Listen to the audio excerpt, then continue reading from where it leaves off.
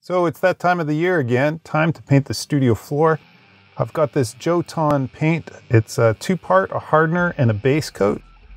And got a little hole here in the top that you can put your tint in if you want to color it.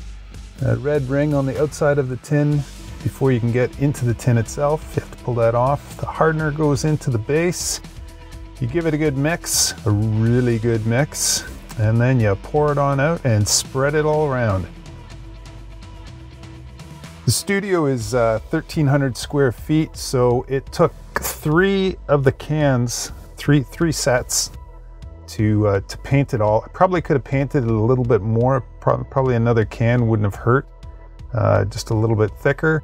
But we have an old coat of Sigma two-part paint underneath there that I'm painting over top of. It was actually sold to me as a floor paint, but it was actually just a primer, unfortunately. And yeah, cans are a little bit difficult to get into sometimes. Pour it on in, mix it on up.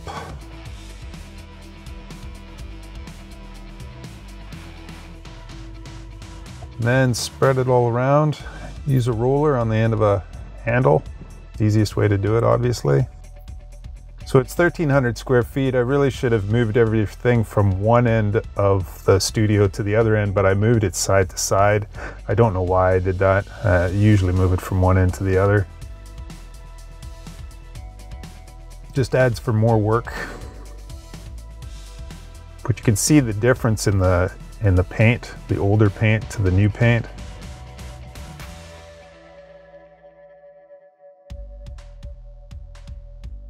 That hole there on the right is going to get covered up with a rug.